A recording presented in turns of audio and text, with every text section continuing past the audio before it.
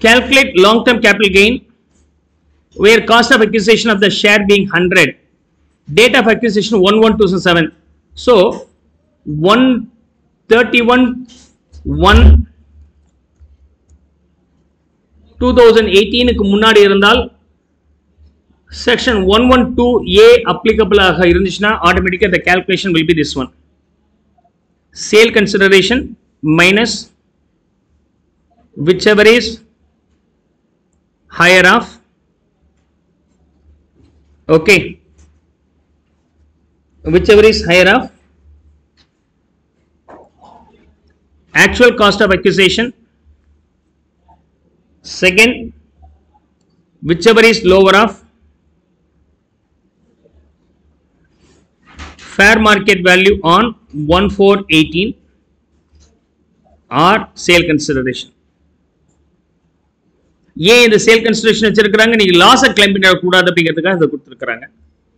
These are the four models.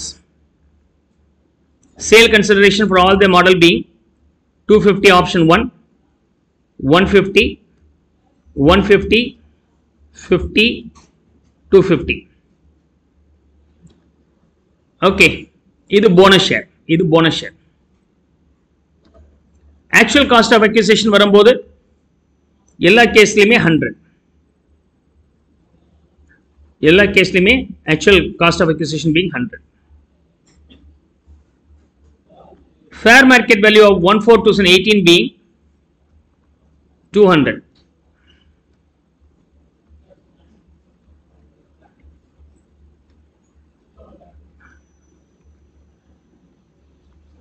And here sale consideration 250, sorry, 250, 150, 150, 50,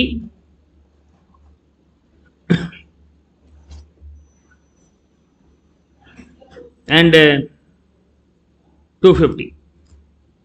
இந்த இடத்துல cost of acquisition being 0. ஏன்னா அது வந்து போனஸ் ஷேர். போனஸ் ஷேரா இருந்தா section 112A applicable இருந்து if the share issued, bonus share issued before 31/1/2018 அப்படி சொன்னாக்க fair market value on the date will be taken. நம்ம ஏற்கனவே பார்த்தோமா இல்லையா? So we have seen, recollect பண்ணிக்கங்க. So in the point 31/1/2018 section 112A applicable ஆக இருந்துச்சுனா bonus share before this date 31/1/2018 இருந்துச்சுனா 31/1/2018 அன்னைக்கு இருக்கிற fair market value எடுத்துக்கணும். நம்ம அங்க பார்த்தோம். அது இப்போ illustrationsோட பார்க்க போறோம். சோ இதுல வந்து பாத்தீங்கன்னா உங்களுக்கு இந்த provisions அப்ளை பண்ணாலே இந்த 0 யூஸ்லெஸ்ஸா மாறிடும் இல்லையா? between these two whichever is lower, அப்ப lower அப்படினா higher கேன்சல் பண்ணிடுங்க. Between these two whichever is higher will be taken.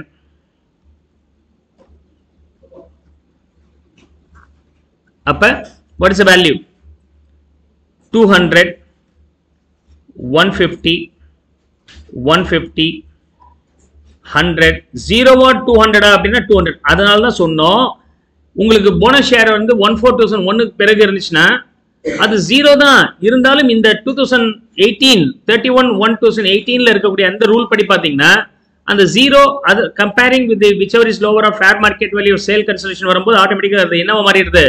fair market value மாறிடும். that will be the case. so that's a logic. அதனால நீங்க அத மனப்பாடம் பண்ணனும்னு அவசியம் இல்ல, ஆட்டோமேட்டிக்காவே வந்துரும். now your long term capital gain being 50, 0, 0, 50 loss. okay, நீங்க பாட்டுக்கு fair market value எடுத்துருந்தீங்கன்னா 100 minus 200, சரி 50 minus 200, அது என்னமோ உங்களுக்கு 150 ரூபாய் லாஸ் மாதிரி வந்துரும்.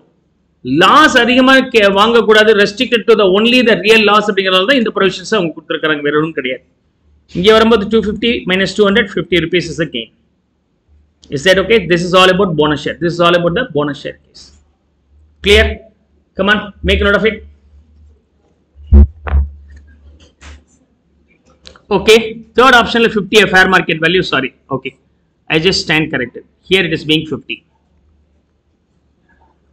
அப்போ whichever is lower na 50 எடுத்துப்பீங்க. 50 and 100 whichever is higher ன்னு சொன்னால் you have to take higher 100. 100 minus 150 minus 100 loss. Okay, here you get the loss. Third option la namakku loss. Loss again, gain restricted to 50. Okay, yeah, stand corrected. Come on, make a note of it.